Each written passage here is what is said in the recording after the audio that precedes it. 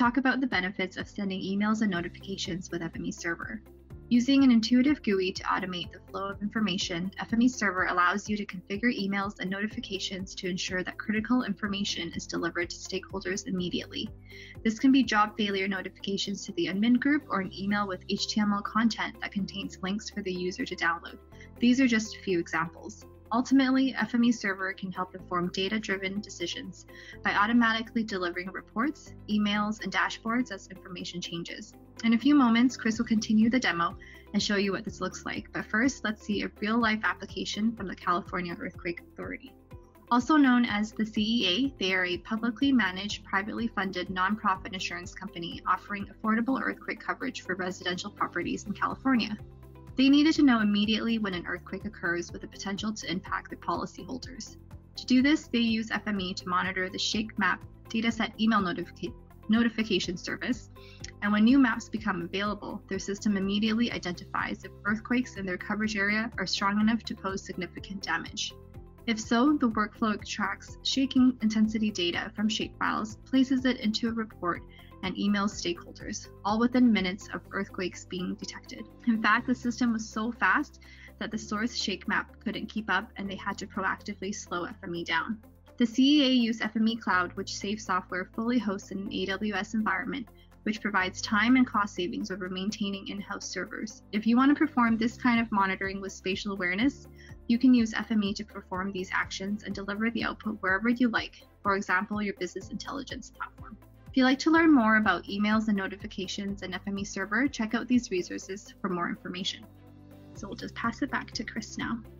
Awesome. So yeah, we're just jumping back to that first demo, and we're really just going to finish it up by adding an email external action.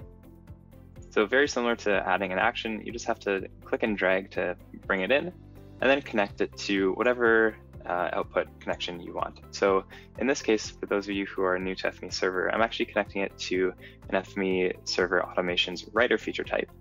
Now, this is very similar to running a workspace runner in your workspace, if you're familiar with that, where only the features that are sent to this writer feature type will be sent to the external action. This can also be configured to run only if there's a failure of the workspace or on completion or success of the workspace as well. So let's go ahead and configure the email external action. You'll see that there's a number of external actions in this list as well. In this example, we're just going to be sending an email. So we can load a template from any of the popular services. We're going to use Gmail in this case.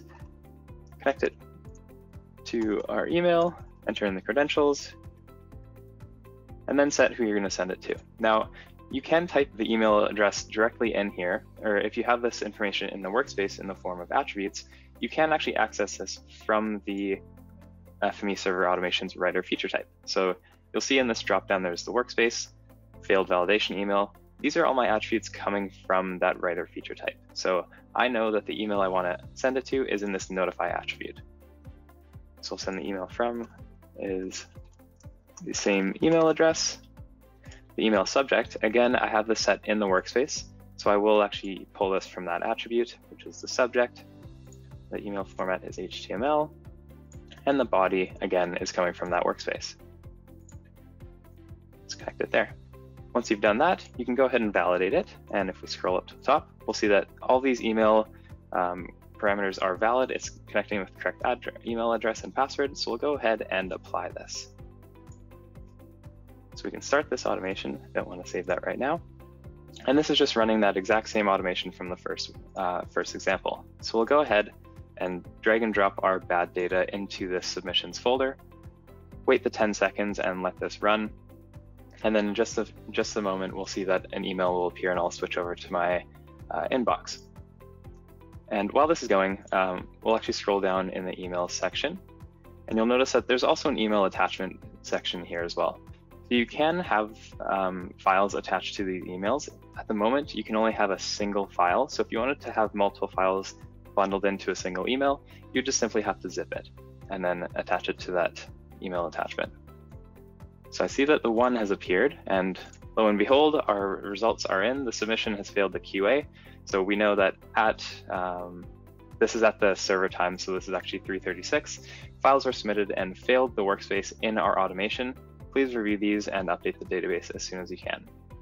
This is a quick example of how you can complete the automation by adding an email external action.